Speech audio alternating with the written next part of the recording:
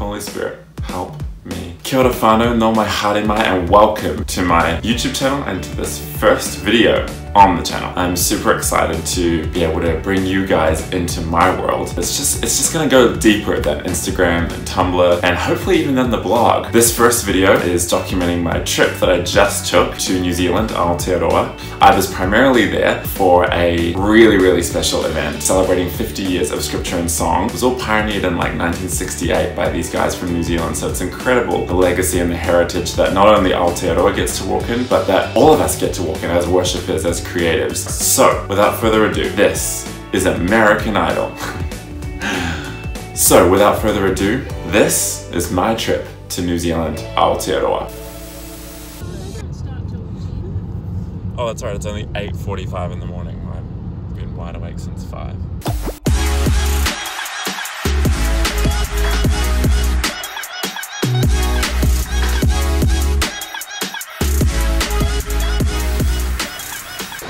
Well, here we are. Welcome to New Zealand. For those of you who don't live here, or anyone who's never been to Waihi Beach for that matter, you need to get here one day because look at this. Isn't this just amazing? A beautiful, glorious sunset. There's like literally no one around. Isn't that just amazing? Look at that. It's so beautiful. This is where I come when I need to meet with the Lord, where I want some fresh vision and clarity and peace. There's no way you're not going to find everything that your heart is looking for. Every little thing that the Lord might have to say to you, it's going to be revealed on a beach like this.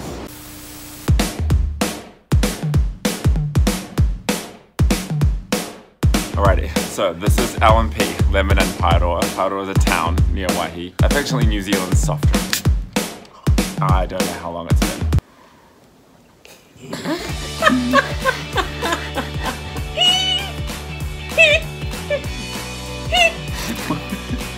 Stop. That is good though, that is good. LMP, world famous in New Zealand since ages ago. Cool big bottle. Classic New Zealand. Iconic.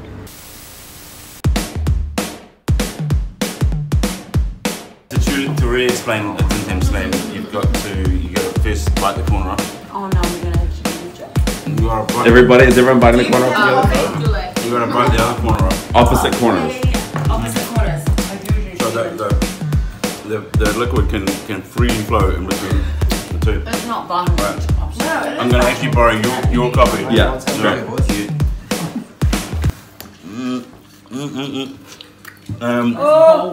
Before it has a chance to melt, you dip it in the cream. And oh my gosh!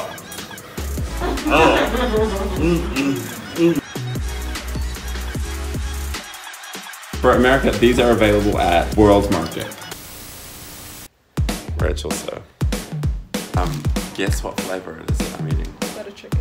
Good job. Did I tell you what I'm doing? Yeah.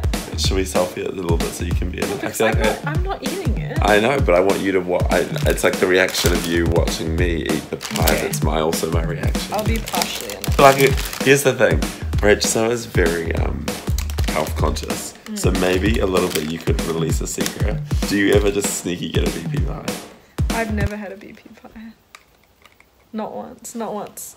Ever. You need to buy it. No. You need to buy on camera. You need I'm to. not doing freaking that. It's buy not it. worth it. You need to bite this It's on not worth camera. It is worth it. Also, careful of the crumbs. Careful of the crumbs. Honestly, crumbs. Okay. Okay. Go for it. ASMR. ASMR.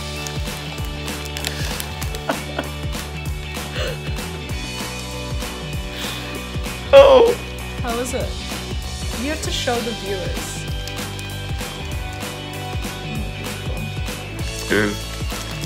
It is everything how I remember it. Crumbs. I'm so happy for you. It's been too long. It's been like a year. What is this single hair right there? Stop. Do you want to pocket Just under your Adam's apple. Do you want to No, absolutely not. I thought this vlog was G-rated. Crumbs! You consider this off-roading? Yeah.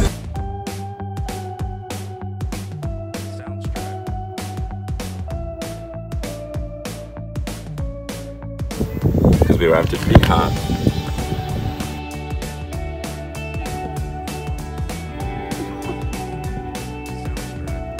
Look at this.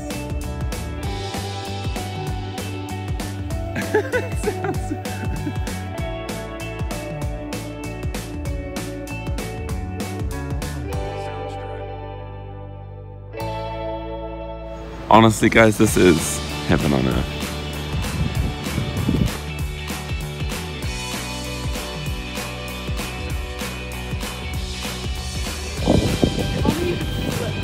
If only you could flip. Look, someone's stuck. So you're using like the lower quality one? Okay, The front stop facing exposing me. camera. The front facing- Stop exposing me. I don't expose you. Sorry, that was just our first little domestic. Black sand beaches. Pronunciation, beaches. Black sand beaches. Guys, this is New Zealand. Wow. I think Is the this lights, good? I feel like my hair is literally doing this lights better like this. most of the time. Wondering if you've ever thought about buying a ticket to come to New Zealand. This beach is... This beach! Who are you talking? Their stomachs are together. Press your tummies together. He hasn't eaten enough. No. I want to just go bless their baby, but also, what if it's not a baby? What if she just is proud of her belly? Okay, So great. please come to New Zealand. Welcome to New Zealand. Okay. Oh, that's a great movement. It's just... You need to watch that back. You need to watch that back. Where are we right now? We are in Mount Eden. Mount Eden. Is this like Auckland's last Christian bookstore?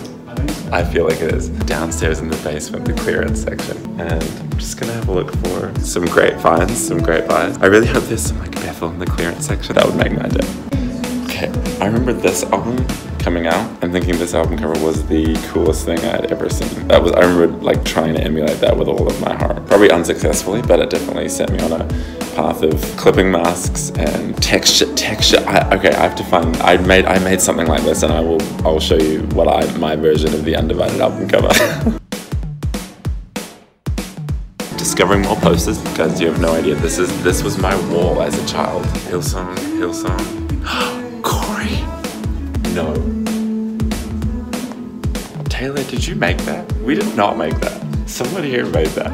Someone in New Zealand made that poster. Moments. Once again, Design the Album did not make that poster. Okay, real quick, just gonna do a quick quality control. My favorite thing to do when I come to New Zealand, have a quick look at the albums and make sure that they're replicating them well. Really hope none of our international distributors end up seeing this video and they're like, what are you doing? Yeah, honestly, one of them has kind of the wrong spine. I'm not gonna reveal which one it was, but one of these ones right in here, it's not 100% correct. It's okay, physical's in clearance anyway.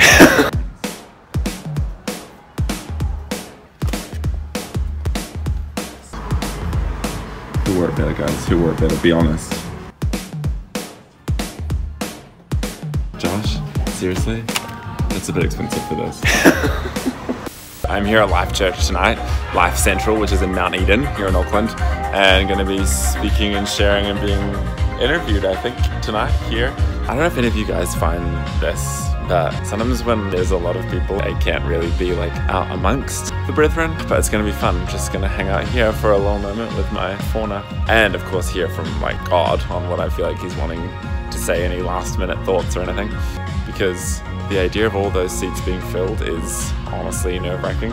Yeah, what God calls you to, he giveth grace, so it's gonna be really fun. So just leaning into partnering with what he's already doing. I'm really excited. This weird hybrid accent where the R's are rolled and then everything else is still like, hello, I'm from Bidwell. So, yeah, it's interesting. It's just not something to be like lightly tossed around. Yeah, just fully understand. And, you know, if that's something that, you know, very quietly you're resonating with and you're like, yeah, that's me, I understand those struggles. I think the biggest thing for me, and it sounds so cliche, but honestly it was like realizing that I wasn't alone in that, and that you're not inherently wrong, and God hasn't given you this as something that is like punishment for something in your life. We serve a good God, we serve a good Father, as the song tells us.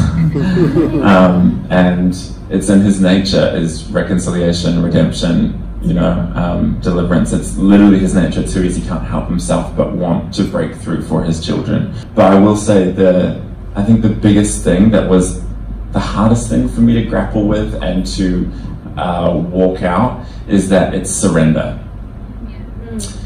Especially where it comes to things, I'd say like sexuality. It's not a one-time fix-all kind of thing. I have seen it like that, where the Lord has really supernaturally broken through and has delivered someone, and to their testimony, it's like one day it was this, and the next day it was literally not from a crazy encounter. That's not how it was for me. It has been a gradual but intentional following after the Holy Spirit and what He was leading me to each and every day. It's been intentional counseling. It's been an intentional renewing of my own mind and allowing the Holy Spirit to renew my mind as well. There were seasons where I had wrote prayers that I would pray and declare over myself. Even because there are serious scientific things of looking at how your brain is wired, that if you've been speaking things out, or you've had people who have for want of a better word, cursed you with their words, it's very real. If you just had people like I did, who when I was going to school would just wait at the top of the stairs and just call out faggot or whatever, declaring things over you that I didn't know at the time, didn't have the didn't have the knowledge or the wisdom to know even how to rebuke that and cancel that and not come under that. I had to go back in, and I still do have to, if something will resurface randomly, go back and undo those things. We genuinely are products of what has been said to us, what has been done to us, what we've thought about ourselves. If you look in the mirror every day and you're just, whether it's just in your own mind, you're like, oh, you're ugly, you're gonna have to go and undo that. And potentially, as long as you've been doing that, it may be as long as you have to go and undo that. But I had to sign up for the long walk to freedom. Truly, I don't know how long it was going to take, but I was signed up for it, and God is faithful. That it's not kind of I just know how to manage that. It's no, that actually has no hold on me. And also, as it's something that's just very important to remember, temptation is not a sin. Jesus was tempted, and so often I think we get so much of that stuff just mixed up. We think that just because we are tempted, or because an old thought pattern could come back to life randomly, or some stress thing triggers something that opens something back up again, oh my gosh, we're not free, I'm not free, what have I done? Oh no, this is terrible. Your level of freedom is not dictated by temptation that comes against you.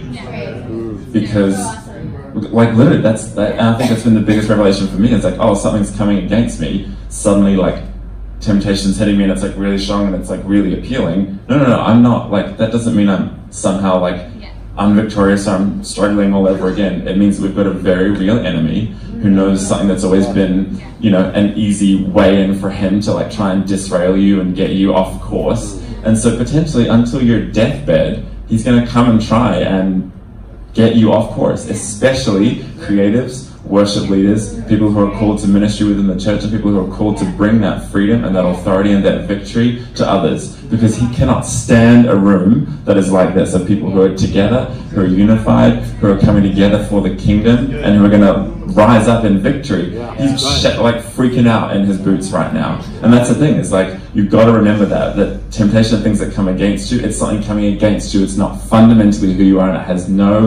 it does not define your level of victory. You've got to remember that. Whatever it is, you have to remember that. I need to throw these away. Came in wearing completely different clothes, and now this. Yep. This guy's really making some damage. Oh, you're making yourself at home, aren't you? How many things have I bought? 10 things? 8 things? 13. Oh. 13!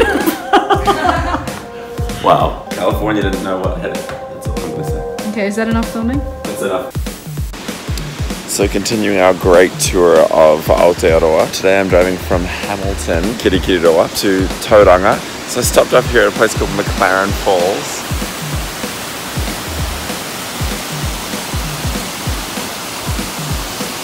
I remember so many times coming here with friends, and I feel like there's a sign that says you can't, no jumping off the bridge. Yet I for sure have seen people doing that. Submerged rocks and unpredictable water levels have caused serious injury and death. Luckily that was never one of us. We had a good time. Greatness of a good Kiwi backyard mesh. A great mesh,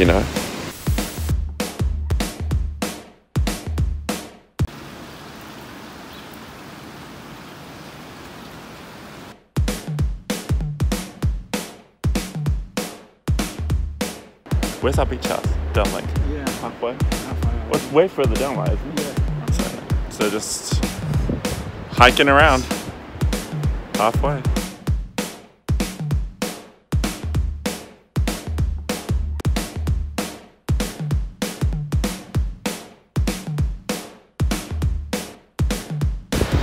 Should we go? Let's go. I'm just gonna film us leaving. Oh, yeah. Yeah? Aww. Look at this, public service announcement. My hair just went right up. Get to New Zealand, look at that. You can find yourself your own little slice of Lord of the Rings or Narnia, Prince Caspian territory. 45 minutes back, here we go. Just having a lot of fun going back to places I used to come as a kid. This water hole right here, we used to dive in. There was a whole a natural bridge that would go across, and then you would just jump off all the way down into there. But the whole thing eroded like that. That right there, that waterfall used to be way down here, and then all the way down in there is where you would jump and swim and whatnot. Seasons, right? 5-6 years, and it's all different. That'll preach.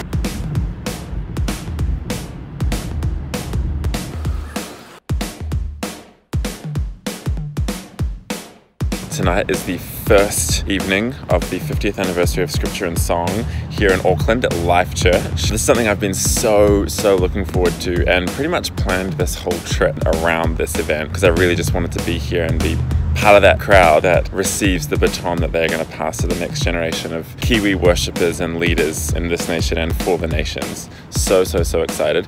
Have a look. Here goes. Yes.